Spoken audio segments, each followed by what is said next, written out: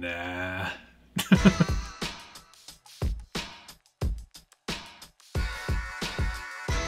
Welcome back to the Skilled Builders Guild. Thanks again for watching. Today it's a first look, run, and review of the new-ish Traxxas TRX4 High Trail K5 Blazer Edition. And here it is right here on the bench. This is not what's on the bench, but this is on the bench. It is another High Trail. Traxxas has obviously seen a lot of success with the High Trail line. This is now the third one. And in not much time, actually. They've been pumping these out. This one is a little bit different, though, and I will get into that shortly. Stick around, though. There's lots to go over, so let's just get right into it. Obviously, we're going to start on this beautiful body. Traxxas has been nailing these lately. Lots of really nice details and a lot of extra effort put into these Lexan bodies to make them look good. All of the light buckets, these are actual light buckets, they're not stickers. Rear view mirrors, wipers, door handles, all of the trim along here, these aren't stickers as well. This is chromed plastic, looks really great. Actual bumpers, hard plastic bumpers. Really nice chromed out front grille for this earlier model Blazer, which I actually really like. I think this one looks fantastic. They've done a really good job. It's everything you've come to expect from a High Trail, including stickers for windows. It's 3 in a row, Traxxas. Please, on the next one, just clear the windows. Just for everyone. Maybe not even all of them. Maybe just the front ones. I'd like to see that. Canyon Trail 2.2 tires and wheels. These 8-hole glue-on 2.2 wheel. They are nice shiny chrome. They look great. The wheel caps are pretty nice little bonus there that covers up the nut underneath. And let's see what else. On the back end, we've got some more chrome details. Lots of chrome details. Really, really surprising and look really good. There's some nice faux wood grain on there, which I think was the style at the time. This rear hatch opener is a nice detail, and there's also a fuel tank cap as well. So on the exterior, it's looking really great. This nice metallic red color is going to shine outside. It's going to look really great. Also comes in a metallic blue, so you can have your choice. This is a nice looking truck, and underneath, of course, it's a TRX4 full feature function platform, so you get locking and unlocking differentials, both front and rear, controlled from your radio, which is the TQI. This has come with every TRX4 that has all of those functions, so you've got your 2-speed operation on that switch there, and your locking diffs are operated with this switch up here. It also has cruise control. One of the features that I actually do really like is that cruise control, and that's something that gets used fairly often.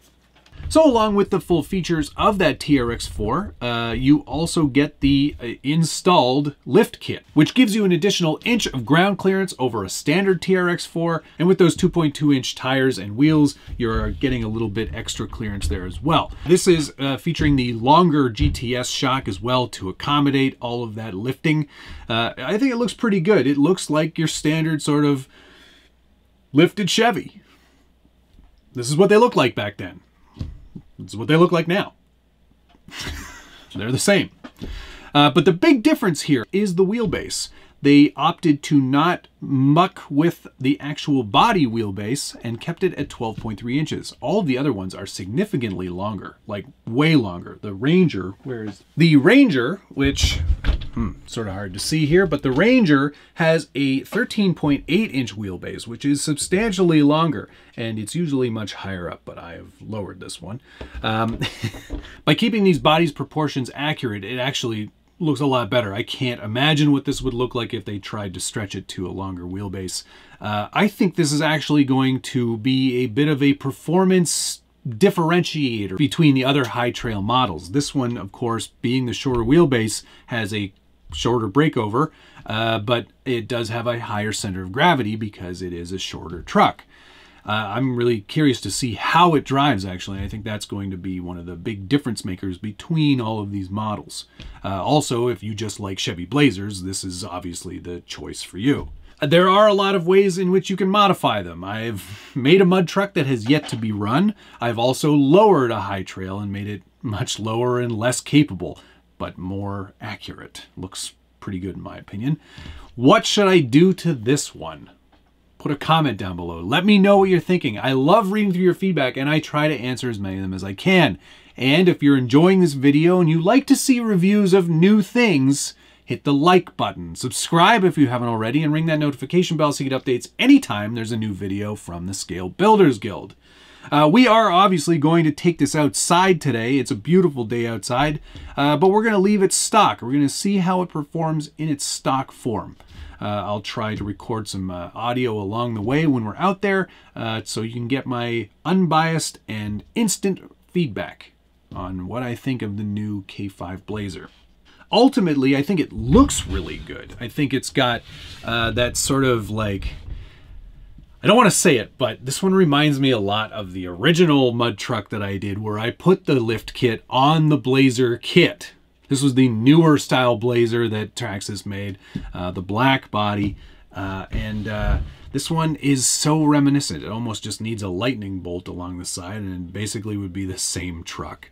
Am I going to change wheels and tires? Maybe. Am I going to put these monster truck tires on it? No.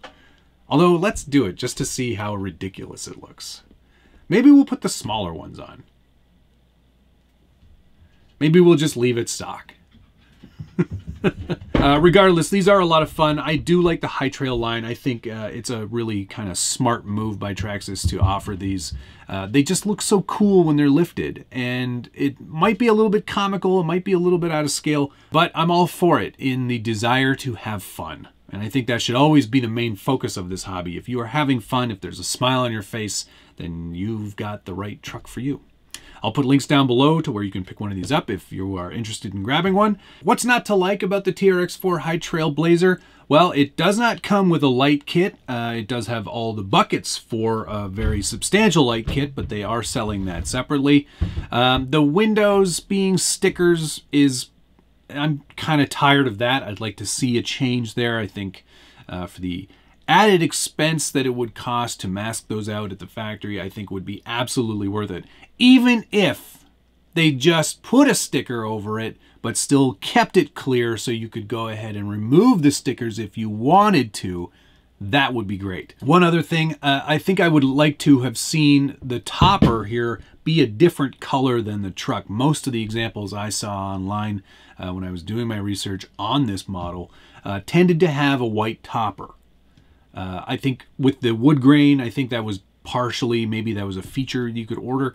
I thought it looked really good. It would be nice to break up all of this shiny paint, if I'm honest, with a nice satin white topper. And, you know, maybe I'll do that, actually. That might be exactly something I do. Without having driven it, I think the shorter wheelbase is probably going to be a thing as well. Seeing that it is shorter, it's probably going to be a little more difficult to drive. We'll put it that way. But maybe I'm wrong. We'll see here in a minute. Things I do like about the new Blazer, it does have the come hither motion clip and body clip free body. That's something I'm very much a part of. I do very much like that. Makes for easy body removal. It does have that nice inner structure as well to keep everything nice and rigid. For a big body, that actually does help a lot. So that's good to see. As you can see, the standard electronics layout that you would expect from a TRX4, the Titan 21-turn 550 can motor for extra torque, and it is the reverse rotation because, as you know, all Traxxas TRX4s have portal axles. So the motor is spinning in the opposite direction in order to get the wheels to go in the same direction because of the reduction at the portal axle. XL5 high voltage, good for 3S. ESC. We've got our 2-speed shifting servo right here, and we've got our 2 servos down here for our locking and unlocking differentials. Keep in mind that those can be set up in such a way that you have full unlocked, like it's shown here, and then you can also have locked front, and then also all locked. So there you go. Yeah.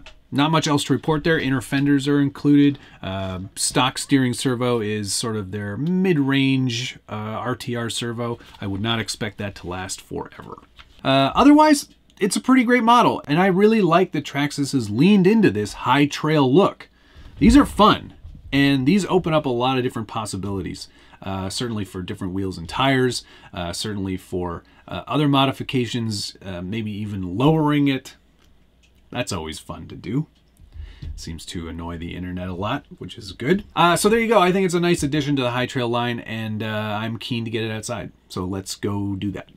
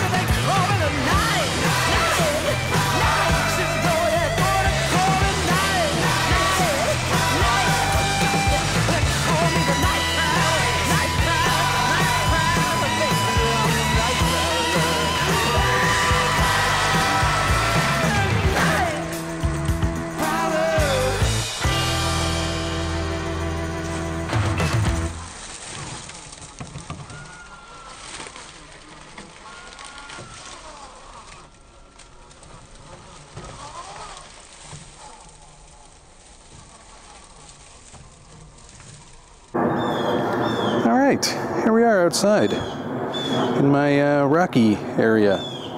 And I think the best part about this is sort of the real-time, not slowed down commentary that goes along with driving a vehicle like this, the TRX4 High Trail Blazer.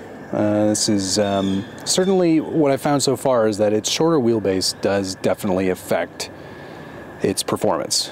And I mean, it's more prone to rolling over. That's just natural with a shorter wheelbase vehicle. And it's funny that we're talking about a 12.3-inch wheelbase being shorter. But I mean, the two previous high trails before this one all had like 12.8, 13, you know, long wheelbases. So you lift something up like this, and of course, you know, its center of gravity and overall length is going to affect it differently. That's just natural. That's how these things work. Well, I don't think it's a huge detriment. It is definitely a different driving experience than, say, the other high trails that I've got. The servo is noticeably weak, but that comes with the RTR territory. Otherwise, though, I mean, it does a pretty decent job on the rocks. Maybe not in this specific situation. There we go. There we go. Pivot. Pivot. Wiggle, wiggle. And there we go. Nice.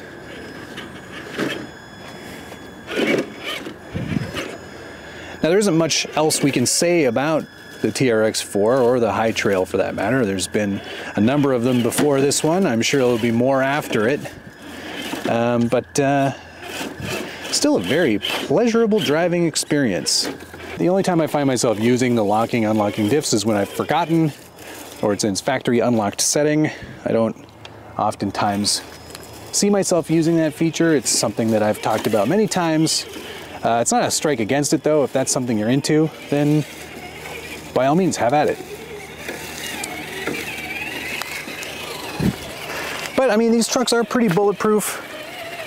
They work very well. The great looking bodies. I do like the lifted look of the High Trail editions. I think it's just another thing. It's different and it's fun. Hey, is this mud? Is this mud? No, just water.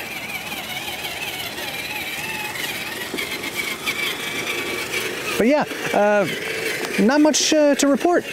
A fun little truck.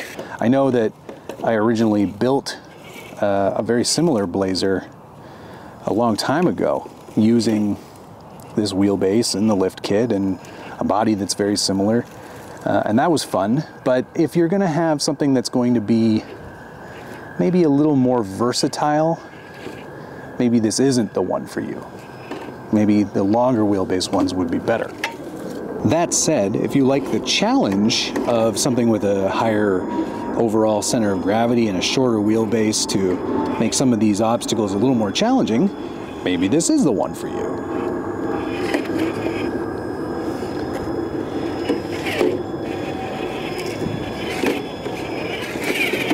I mean, you know, look at, it's doing pretty well and finding its way through some of these more complicated obstacles.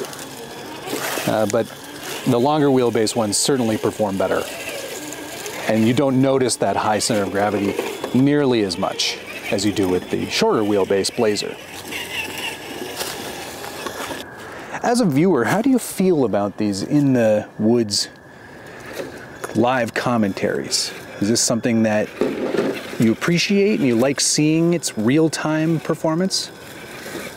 Let me know in the comments down below.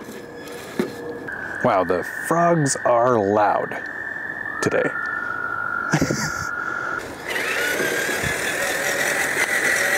So there we go. That's sort of a first look, run, and review of the latest TRX4 High Trail Edition, this K5 Blazer, which I gotta say, the metallic red does look really nice outdoors in the sun. Just really kind of pops. Nice little man-made obstacle bridge there. That's fun. Ooh, yes, so scale. Very scalar. Sure, you suffer a little bit because of that shorter wheelbase in terms of its performance, but I don't think it's such a big deal.